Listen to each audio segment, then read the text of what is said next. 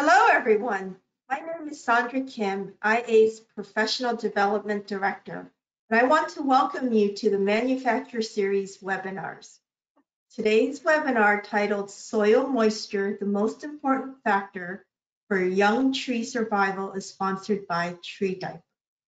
Tree Diaper is a patented technology featuring slow-releasing irrigation, auto-recharging with rain and snow, weed control, and protection against salt and extreme weather.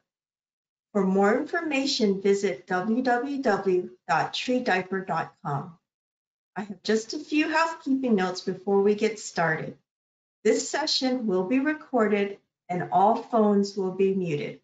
This webinar is worth 1 CEU.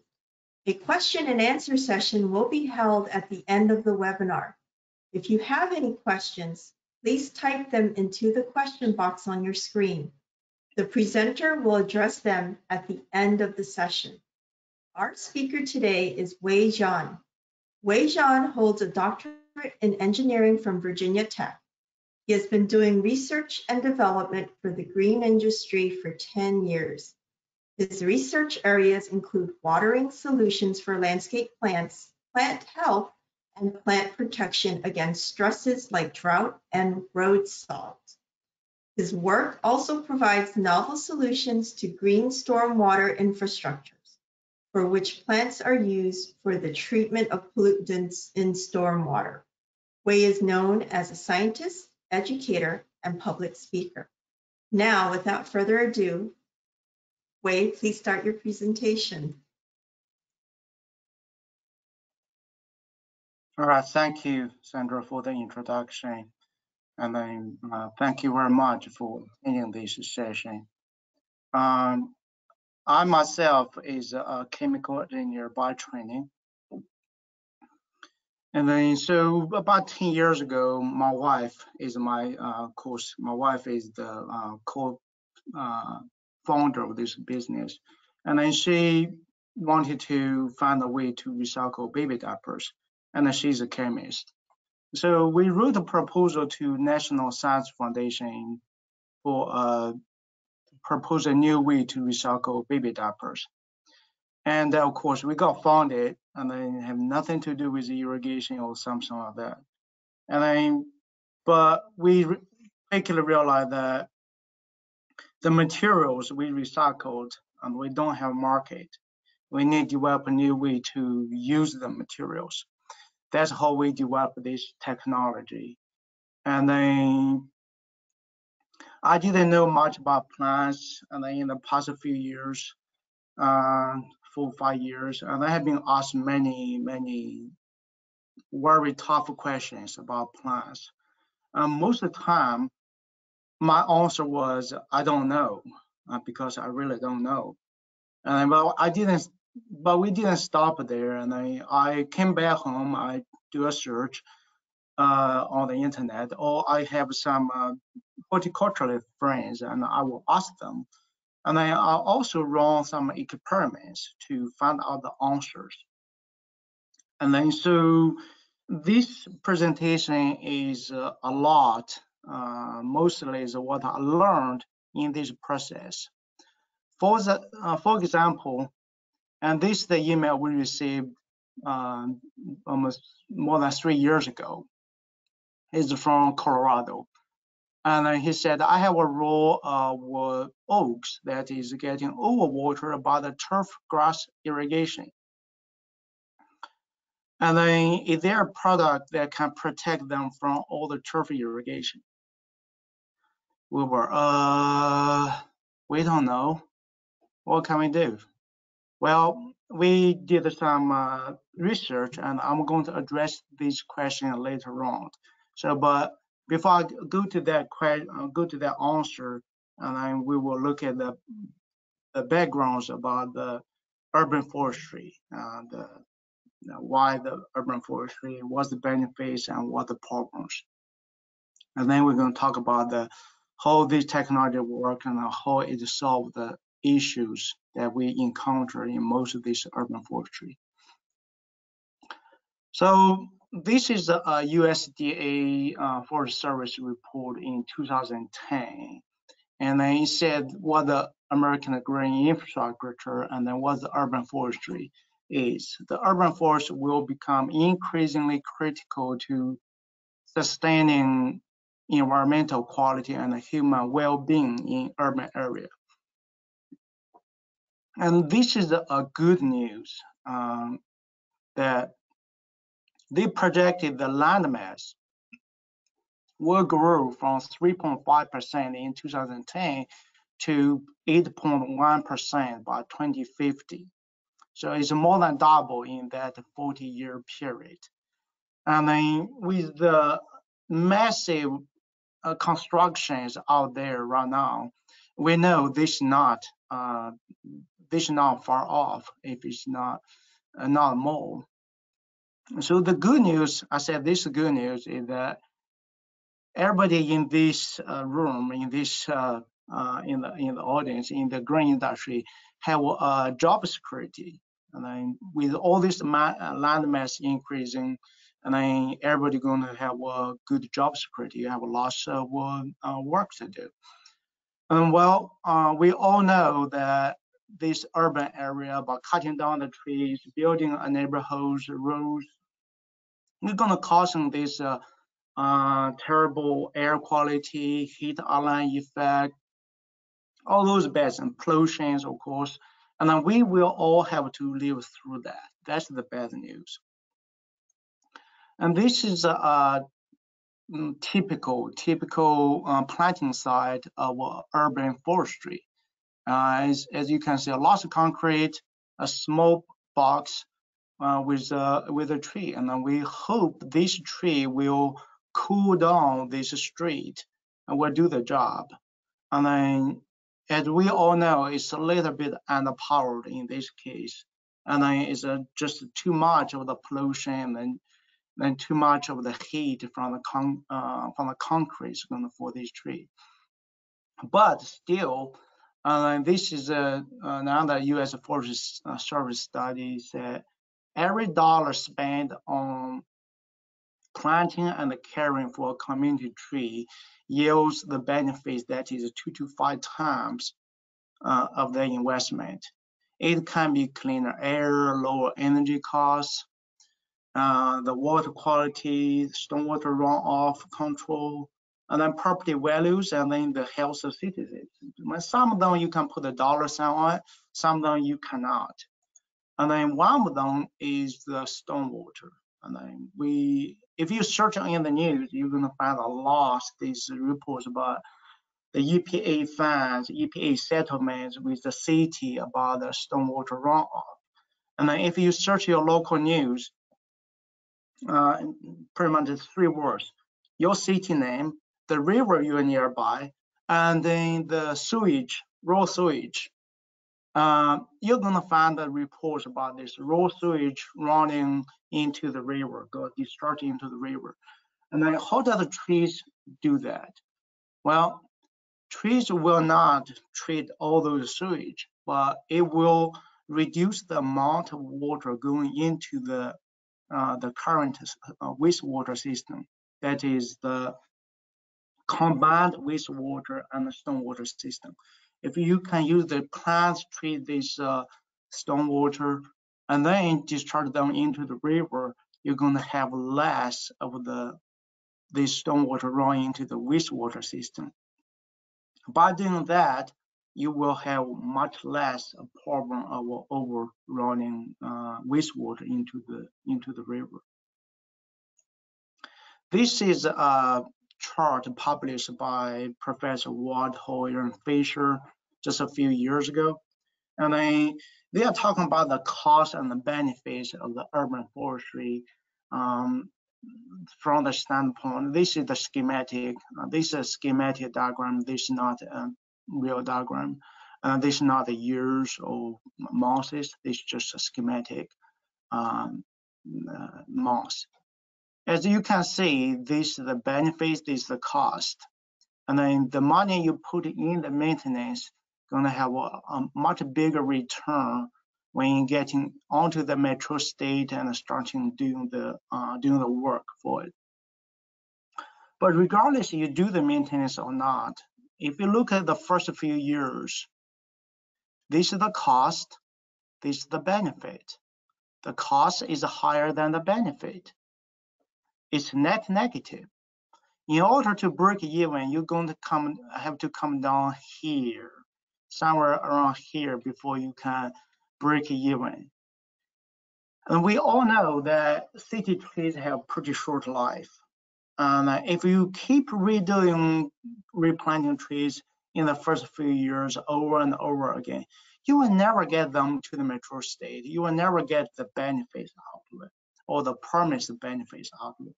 That's what we have seen a lot in this urban area. You just keep replanting.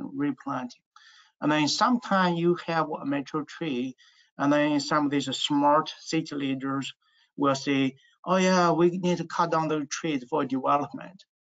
The tree protection group may say that, well, it's not a good idea, but they're going to tell you that, yeah, so we can plant a new tree, right?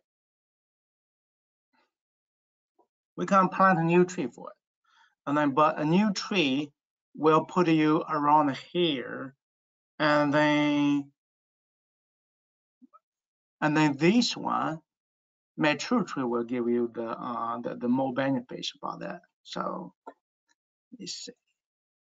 And then what's the problem with this tree planting?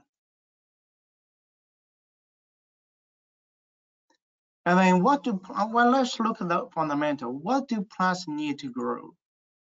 Well, this is the fundamental, most fundamental, elementary school type fundamental. It's the photosynthesis. That's how plants grow. And then you need the water, carbon dioxide, and then sunlight, and then the nutrients. So this is in the rural media, in the city, in the urban forestry. As you can see, there's a lots of sunlight. Because whenever we build a road, we do a clear cut. Whenever we build a subdivision, we do a clear cut. I never understand why you have to clear cut when you do a subdivision, but that's how it is done right now. A road, of course, you have to do a clear cut in order to do that. But then again, it exposes these plants to the sunlight. And then that's so we got the sunlight a check mark. The carbon dioxide, well, there have too many reports about how high carbon dioxide level we have right now. It's the highest in almost a million years. And then this is a publication by Arizona State University on mapping the carbon dioxide level. And then the darker lines, the red lines, is not the traffic. It's not what you see in a map with the traffic. The darker the color, the higher the carbon dioxide level. And then, so in the city center, in the center of the city, you're going to have more red lines. Along the highways, you have the more red lines. That means the higher carbon dioxide level. Well, that's also the places where the urban forestry is. So carbon dioxide, it is there. And then the water. It really depends on how you define the stormwater, as a resource or as a waste. This is the rainfall map of the 2018, the water year 2018. And then somewhere has more than 100 inches. And then the vast majority of places have 20 inch or more rains a year. And then, I mean, that water, if you accumulate every drop, it's deeper than a kid's pool. But then again, if most of these cities are treated as waste, they want to get rid of it as quick as possible, and then you don't get to use that. And then in an urban area, remember, there's some space that doesn't allow the water penetrate to the ground. So the more impervious surface, the more water you got to use. Of course, in the stormwater, the municipal standpoint, the more water need to be get rid of. The other thing is the nutrients. Lots of the pollutants happen to be also the nutrients, like nitrogen oxide.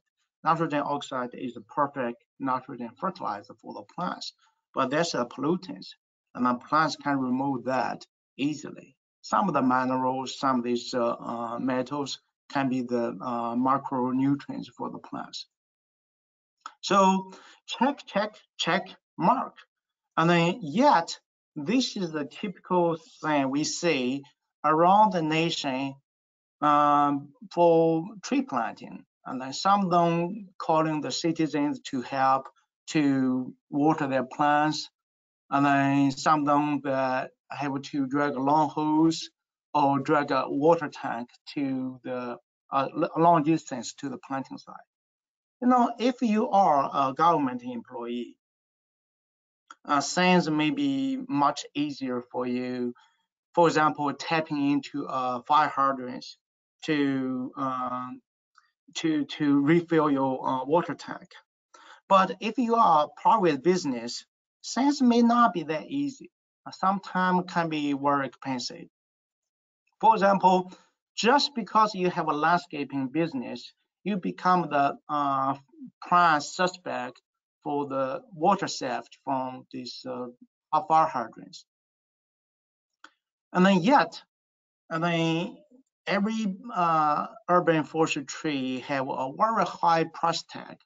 And then this is the New York City, the payment per tree, and this is the Adopt a Tree program, and then it's $2,150, and then it is based on the actual tree planting cost incurred by New York City parks.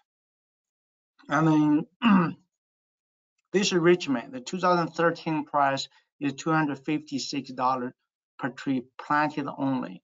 And I'm going to show you why it's $256 a waste of the money just shortly. This is in San Francisco. He said that it's 2,000, similar to New York City. And then this is the whole is calculated. It's going to cost around $500 for planting and another $500 for watering for 3 years. At least they are watering. Well, at least they get it right, watering for some time. And then this is in Richmond, Virginia. This Richmond, Virginia, and then these are the trees planted in the root median. $256 per tree planted. And then this is on a Google map on April 2014. If we fast forward to August, we see these trees are dying. And there's one tree that looks like it's still alive, but if you focus into it, you're going to see it's a weed. The water bag has not been refilled or not used properly. And then fast forward to April 2015, all the trees had died. And then this is the dead trees had been removed in July 2015. And then you see the green dots. The green dots are $256 each. And then that's why I said it's total waste. And the reason this is a greener is because the soil is terrible. And then the little bit of good soil they moved in from the nursery made this a greener dots on there. And then this is 2019, still have nothing there. This is another site in Richmond, and then this is off I-95, a very busy highway, and then this is I-95, and then the other side have a chain link fence. So as you can see, getting water to this site is not easy. And then this is another one for me, and then so this highway that when I was there was not very busy, but the typical very busy street. So John Palmer, master arborist, from Ohio, he trademarked this saying called deforestation by design. So he said the design and installation of plant material in violation of the known plant care standards resulting in predictable premature decline or death. And then so what are the main challenges to make a city tree survive and thrive? What are the true problems, and why are these trees cost too much? Are there better ways to save taxpayers' money? And then let's look at the plants. What do we need to do for newly planted trees? Now, we all know that plants are tough. They have been on the planet for millions of years. And then this is a picture. This is a picture of Chernobyl, the nuclear disaster site. And in recent years, they allow photographers to go in and take pictures. And then you can see when people retreat, the trees take over this place. And then even in places that you would never expect a tree to grow, and then the trees grow. So trees are really tough. But trees don't move naturally, or typically they don't move in the nature environment. And then when we move these trees to the planting site, and then either is dug up, either they are dug up from the farm or they are container grown. And then they will have to lose their root, or they lose the irrigation system that feeding them every day. So, for example, this is the tree on the farm, and then this analog is really good. And my friend came up with this, and then he said the ball of this wine glass is the canopy, and then this stone is the tree trunk, and then this the base, and the plate is the real root structure. But most time we chop up only the base of it. So this tree lose the majority of its root system on the farm before it's moved to the planting site. So that's why they need care. They need intensive care in the first few years in order for them to survive. But there are many reasons for trees and plants die. And then if you get into the old age, that's the ultimate goal, and that will be good. And then, but there's a few things that we can do to help them to survive, and then that we can do a little bit to get a much more kind of payback. So one of them is the soil moisture management. And then we're going to talk about the soil compaction, insufficient soil water, if we have time. Of course, the other things about the salt damage, and we will get to that as well. So the improper soil moisture, this is the most common reason for tree decline death, especially for the young newly planted trees. And then it is also an issue that can be easily managed. Let's look at the water options for trees. Well, the number one is rainfall. It's free. And then there's the irrigation system. That's what this organization about, the Irrigation Association. And then there's also the manual watering and the slow release watering. So let's look at each option. Rainfall is definitely the most affordable one, but it's very unpredictable. And then you never know when and where you're going to have the drought. And then with regard to the newly planted trees, they need first 3 to 5 years. And then you're going to kind of guarantee that you're going to have a situation of a drought situation there. And then, so the next one is the irrigation. We have to say that the vast majority of the irrigation system are designed for turf, not designed for trees, just like what my friends from Colorado wrote to us in 2017 that he thought they overwater the trees because of turf. And then if you do water use the irrigation system to meet the need of the trees, you're going to overwater the turf. But most of the time, and also in that Colorado situation, that the actually is shallow water. The shallow water of the turf irrigation system almost killed that tree. That was the reason. I'm going to get to it later on. This is the next option is the manual water. I mean, it's kind of the worst. I mean,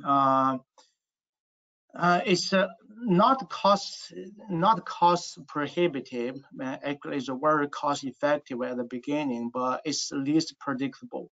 When you have a drought in your city or in your region, it most likely is a widespread drought, and then you're gonna have that shortage on labor, shortage on the equipment, and to get the water to it. And then the surefire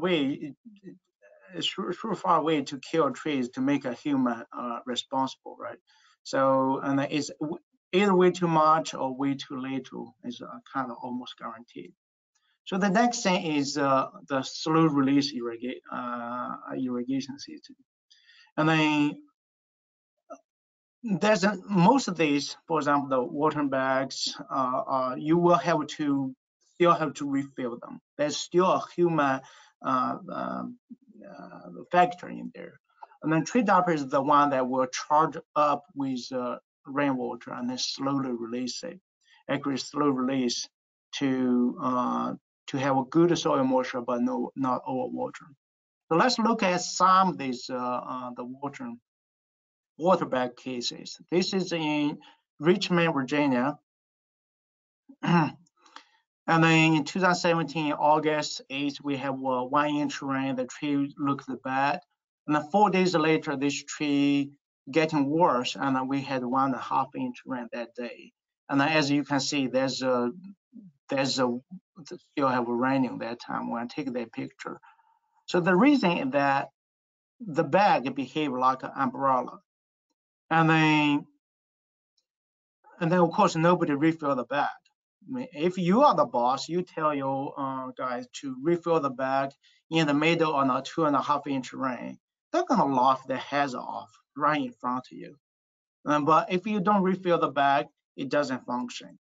And this is my friend from Commerce City, Colorado said, water bags are only as good as how often staff put water in them, which, as we can see, usually results in dead trees.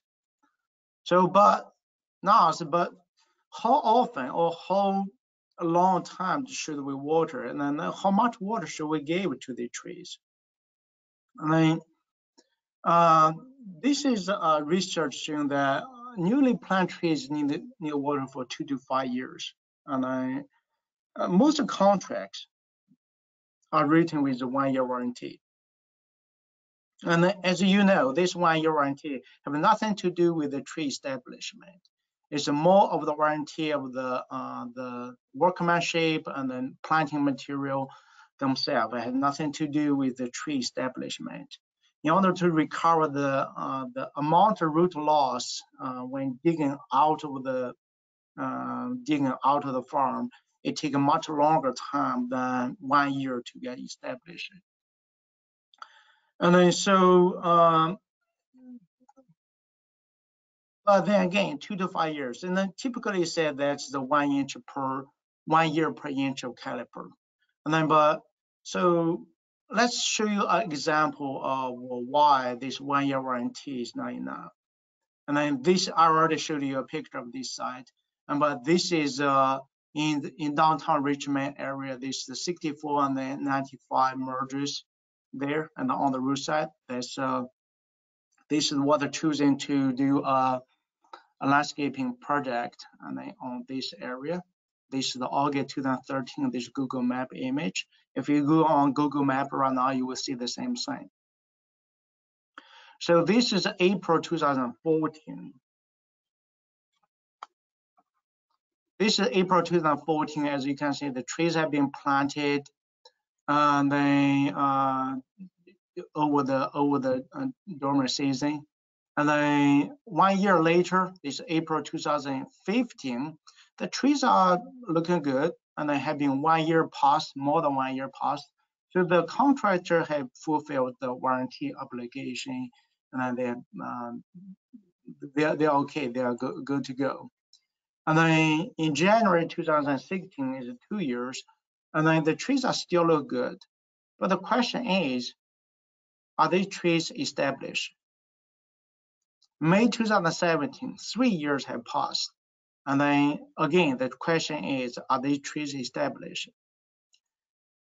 And this is July 2017. And then you starting seeing these trees starting to die. And then we know they have not been established. And then the good thing that is in Richmond, Virginia, and then the dead trees can come back. This is June 2018, and then the dead tree have come back. Well, except that these two, the rest are smaller. Yes, they did replant it, and then the contractor did get paid twice for doing this job. And then some other time, I bet this contractor got paid only once for doing the job twice. So really depending on which. So this is my own picture I showed you earlier. And then this is the US drought map right before I take this picture. And then this is Richmond, Virginia region. And then this is, we didn't get a real drought. We only have abnormally dry weather for some time. The problem with drought is that you never know where it's going to be. And then it's a moving target. Somewhere, sometime everywhere, somewhere all the time, you're going to have a drought. And then it's hard to prepare for it. And then so people develop these water prescriptions for people to water trees. And then this is what I found online, and just a few of them to show you how many are there. And then one of them was developed by Alan Seward of Ohio Department of Natural Resources. And then when I asked him how he developed this, he said the volume calculation was based on 1 inch rain. And then, but the volume was not studied to his knowledge. And then I looked into the literature, I found that Professor Ed Gilman from University of Florida have his website about the 2-inch oak trees in southern climates need 2 to 3 gallons of water every day. And his work is the most widely cited reference around the nation. I'm talking about people from Iowa, Kansas, or Pacific Northwest, and citing his work for developing of their own water prescription.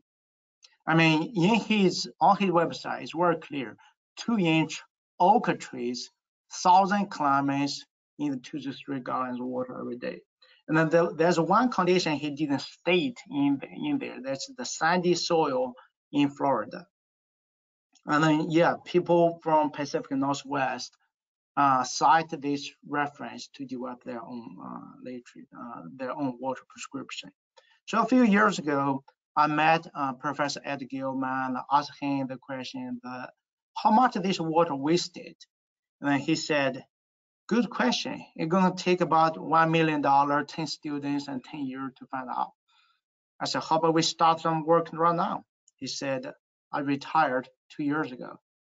Well, that doesn't answer my question, doesn't solve my puzzle, of course. So I looked into the literature further, and I found this article by EPA. It's estimation of the irrigation efficiency. As you can see, surface irrigation can be as low as 50%. Accurate can be as low as 24%, and then sprinkler system maybe as low as 50%. And this is for agriculture field. And then when you have an agriculture field, if the water overruns from one row to another row, that's not a loss, that's still on the field. How about this one? How much of this water wasted? Now, one thing I'm pretty sure, this guy was not paid to water trees. His performance is not related to the tree health. His performance related to how many tanks of water dumped on the road every day. And then, of course, that didn't answer my question. And I found this article by Professor Todd Dawson when he was still at Cornell University. They did a work that they measured the sap flow of a tree by mounting sensors around the trunk. And then they convert this water amount onto the plant level, on the stand level. And then what they found is that during the growing season, it may need only 2.2 inches per month in the hot summer days. And then average during the growing season is about less than 2 inches per month. So if we use this average, and then we're going to find that for a 30-inch root ball, that would be a 2-inch tree, we need less than 6 gallons per month. This is per month, not per day, not per week. Okay, you see that this area, this New York, this upstate New York is not representative. Then let's use August, August data. August is August. The temperature between New York City and Miami is only 10 degrees Fahrenheit difference. So in August, it's 2.2 inches per month. And if we will convert into for a 30-inch rootable, it's less than 7 gallons. Again, this is per month, not per day or per week. And so this gives us a baseline about how much water we need. And then if we consider the losses in the water prescription, and then we need to consider the site, the soil type, the climate, the irrigation efficiency in there, and then that's not what the tree need. That's the loss, and then sometimes about the computation as well. So this is plant available water, and then that shows you where the water goes. And then no matter how much water you dump onto the road system, and then you are not going to make all the water usable, because when you have this gravitational water around, you want to drain them away as quick as possible. You are hoping that you will get in between the fill capacity and the wilting point, and then for most of the time. So I have been asking the question: is this green dash line possible? That's raising the fill capacity and then increasing the plant available water envelope. Is this possible? Well, of course, if you have the traditional way, it will not, because you don't want the water amount be above the fill capacity that will drain it. And then, so the idea that can we combine this, use the excess stormwater in the cities, and then combine it with the slow release irrigation. Instead of tell people how much water to water per day, per week, and we tell people to check the soil moisture instead. So this is the idea that I came up, and that is when you have the rain or irrigation water come down, you have this excess water. This water will be wasted regardless most of the time. But with this solid water with air pockets, air pockets is important because it prevents the root rot problem, prevent the depletion of the air from the root system. And then, so you charge it up by osmosis. And when the soil dries, it pulls, the dried soil pull the water out by osmosis. So you maintain good soil moisture. I mean, to charge up the excess water is really, really something that I use to plan how this works. I mean, if you have a irrigation system, you know you have to put a backflow preventer. A backflow preventer prevents you from taking the excess water back up. Well, there's a reason to do that, of course, to prevent the contamination of the drinking water system. But then again, there's no way for you to use an irrigation system to take the water up, other than this solid water with the air pockets. And then I showed you one block. This is the north block of this street earlier to show the dead trees. And then the south block on the same street, and then we installed this solar water in 2013. And then this is the April 2014 Google map showing this block and this block. This block I already showed you earlier. So, well, except that there's only one water bag left, the rest got stolen. And then it's a standard operation in the city to use a water bag. There's also the standard operation around there that people will steal it. And then, so this is July 2014, all the trees looking good. These trees are dying. And then this is 2015, the trees have been dead. This tree is still there. This is July 2015. The dead tree is removed here. The tree is still doing good there. This 2016, this is my own picture. This is 2018. Remember the 2017 drought? It caused the tree to decline, but they are still alive. And by the way, the soil is terrible there, as I showed you earlier. And then no tree there, of course. So we check the soil moisture in the first 4 months after we start the project. And underneath this tree diaper, the solid water system, we found the soil moisture always above 3.6. And then as a comparison, underneath this water bag, we never see it above 3.5. So that's the cause of the live versus dead difference. This is the case study in Denver, Colorado area. This is a sports park. There's an irrigation system. There's these trees on the edges of this park and then on the parking lot. And then this is the image that came in with the email we received in 2017 talking about the irrigation system is killing this tree because of overwatering the tree. But later on, we learned that it's not the overwatering that killed the tree. It is the shallow watering that was killing the tree. Because the soil moisture at 4 inch deep was only 10 to 20%. And then after the tree diaper was installed, 3 weeks later, the soil moisture at the 4 inch deep was 50 to 70%. This tree was saved from this irrigation system, the shallow water with that. And then this is the one that I showed you earlier about it. And then we got the permission to replace the water bag with the tree diaper. We cover with the mulch, and then we never watered again, of course. This is 1 week after we replaced this water bag, and you see these trees coming back. And this is the whole year after we do the replacement.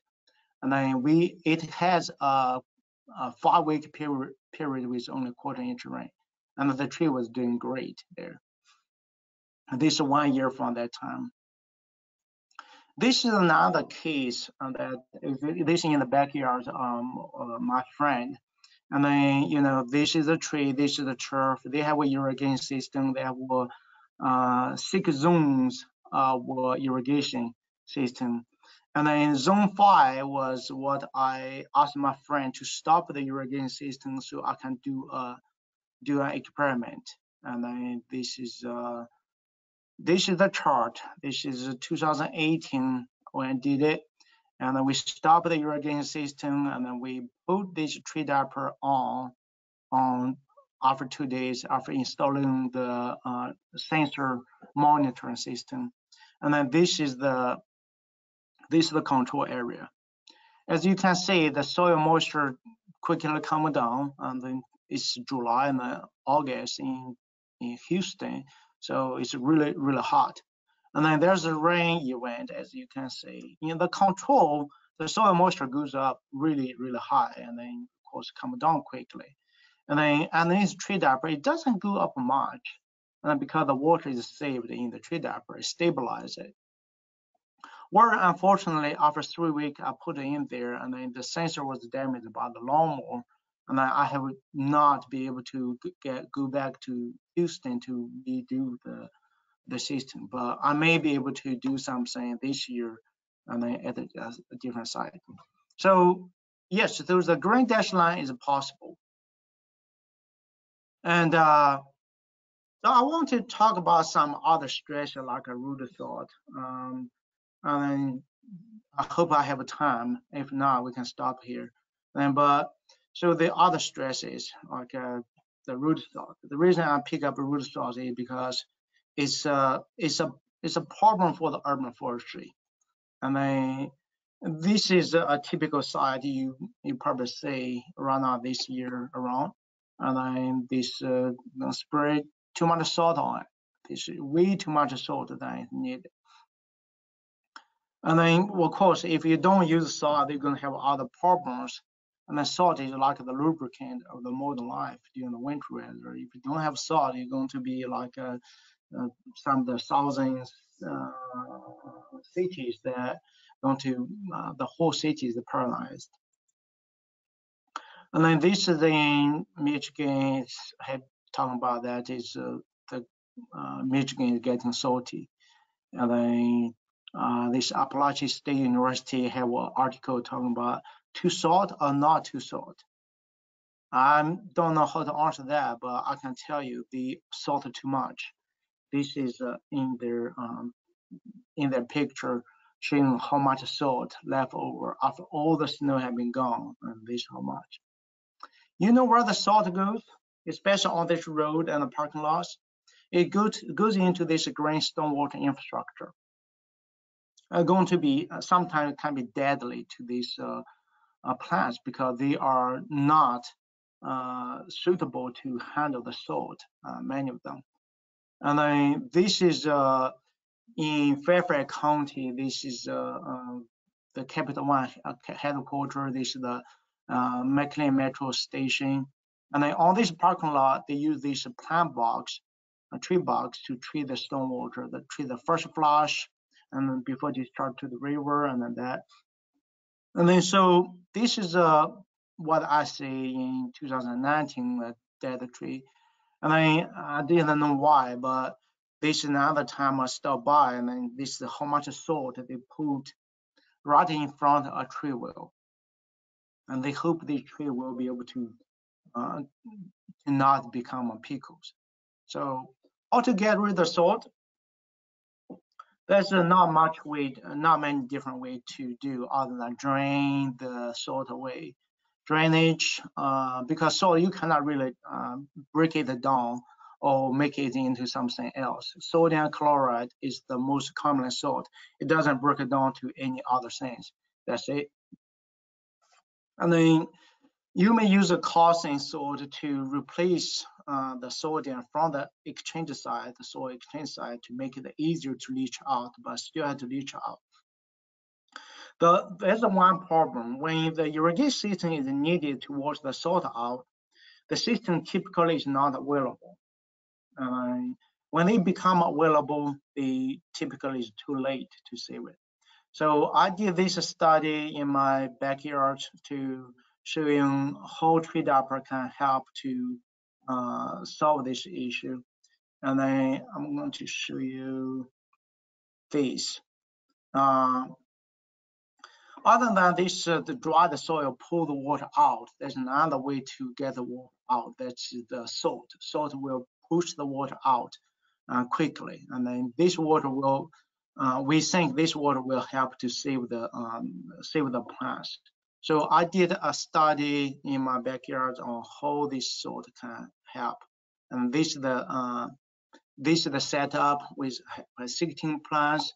And then 8 of them without the solid water, say without tree diaper, 8 of them with it. And then some of them we do the apply salt only on the root zone.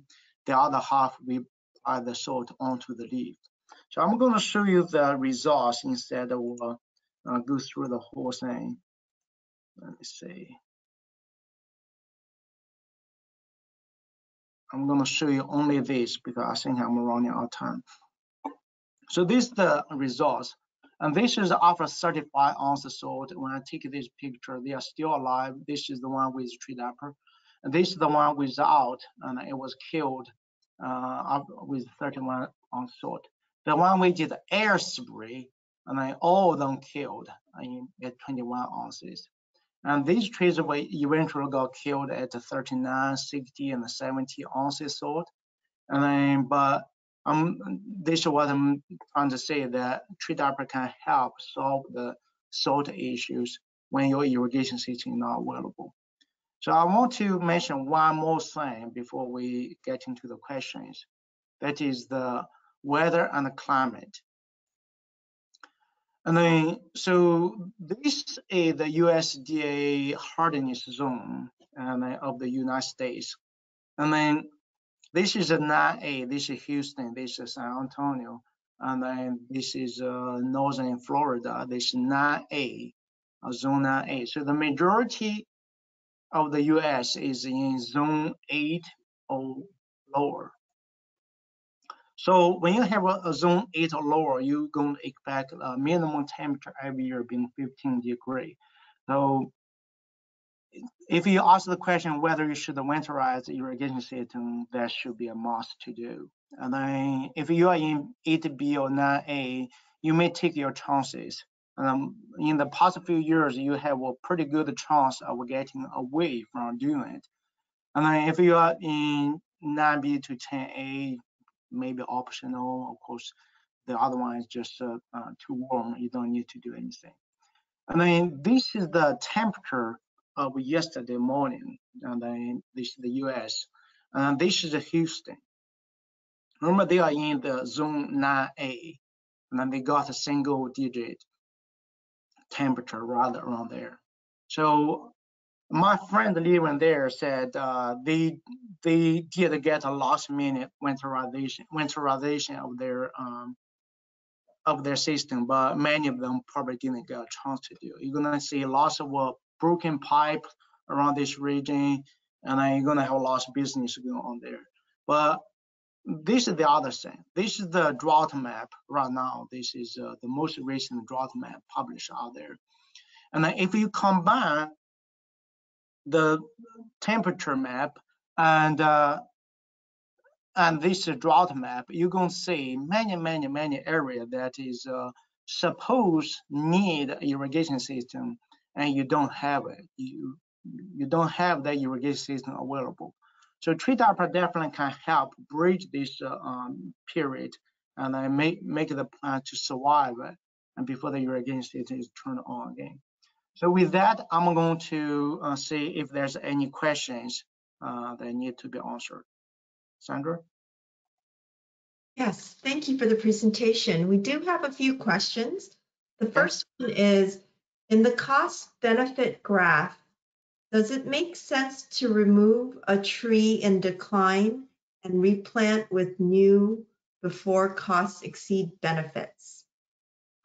That's a very good question. I would say you have to say, my friend that is arborist, Gordon Mann, he's a consulting arborist. He said the benefits of the tree, most of the benefits of trees in the leaves, in the canopy.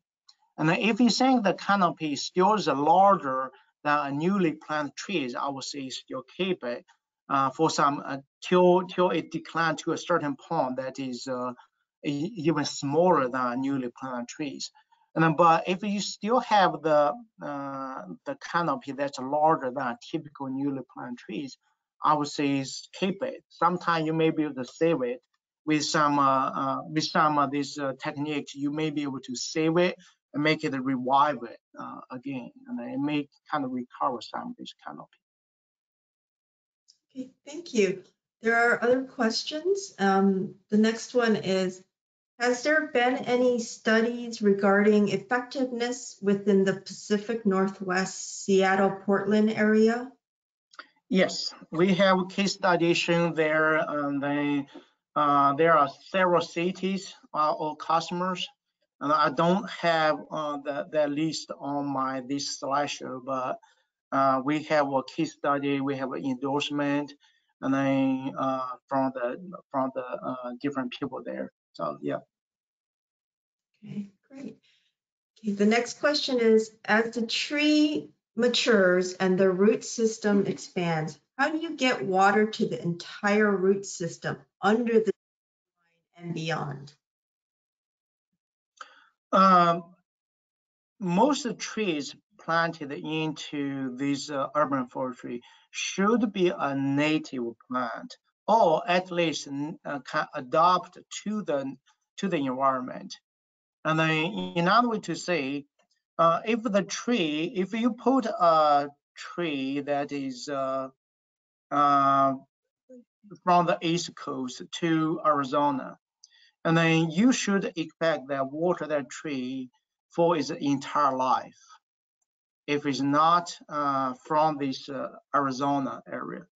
But if you have a tree that is from Arizona area, then you either going to, it should be established after the establishment period. And then it should be able to extract enough water for it to survive. But if it's not, that's not the case, then you need an irrigation system for it. And I know the whole southern California is used to be a desert. It's because the Colorado River made that the water from there to make that being livable. So in those cases, you probably need the irrigation system all year long. And then tree topper will help in the winter months, but then again, you will definitely need the irrigation system for it. Next question is the product available in Canada? Yes, we ship to Canada, and we also have distributors in Canada. Next question. If the tree diaper dries out, does it become hydrophobic or difficult to rehydrate? No, it's not. Typically, I would say the hydrophobic issue is typically happening to mulch, and the mulch is a different structure, and then from the tree diaper, and then tree diaper is filled with the super absorbent polymers that can charge up easily. I would say the dried state become hydrophobic is from the mulch. Some of the mulch getting hydrophobic when it's dry, but tree diaper doesn't. But then again, we do suggest people cover with the mulch, and if the mulch become hydrophobic, then that may be an issue. We do suggest people to turn around their mulch every year, but I know that's not always done. So. Next question is, can tree diaper be auto refilled? Yes, most time is refilled by rain, snow, ice, whatever comes from the sky. So I would say most of our customers east of Mississippi River was able to get rid of or eliminate watering in the last 5 years. But I have to say, last 5 years they didn't have a severe drought like the west part of the country. In west part of the country, and then if you combine with the irrigation system, that will take care of the shallow watering of the irrigation system. If you have area that without irrigation system, this can definitely reduce the number of time to water the trees. So. Next question is, how does the tree diaper encourage the extension of the root system for the establishment of the tree? Number one, the root ball, if the root ball is a 30-inch root ball, we would suggest a tree diaper of 48 inch. And then if the root ball is about 20 inch, we would suggest a tree diaper about 36 inch. And then so in order to say this is for a tree before establishment, and then this encourages the root growing outwards instead of growing inside the root ball. I know a lot of this product that you water right onto the root ball, and it doesn't do a lot encouraging the root growth. For the established trees, and we have seen that the water in the tree diaper is not the majority source for the tree, so it doesn't encourage the girdling root inside. And if you can send me an email, I will be happy to send you a picture of The tree we planted in 2013, 2014, and then 5 or 6 years later, and then we lift up, we don't see the tree, the roots girdling around. So I'm not sure I answered that question right or not, but if not, then you can send me an email, and then I'll address that question separately. Okay. We do have a few additional questions, but we're out of time today. So what I can do is send Wei the remaining questions, and hopefully he'll be able to answer, and I'll be able to send it to the attendees today. So I want to thank everyone for attending. Don't forget to check out our website for upcoming webinars during the year. A big thank you to Wei for sharing his knowledge with us today, and to Tree Diaper for sponsoring the webinar. Again, if you have any questions that we did not answer, I will forward them to Wei, and I will forward his answers to everyone here today. Thank you again, and have a great day. Sure. Thank you. Thank you.